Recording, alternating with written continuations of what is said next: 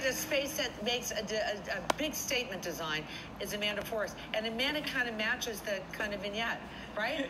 with her hair. So pretty.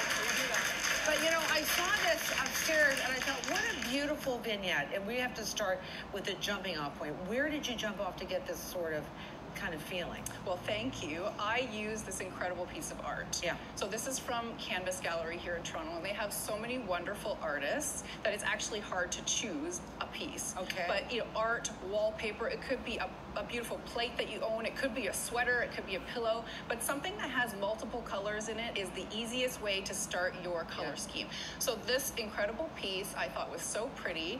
If you had to ask me 5 years ago that if I would ever design with all these pastel colors, I would say not on your life. Really didn't feel like me, but now I'm actually wearing it and designing with it. So, you know, trends are trends, and you know, this is super hot right now.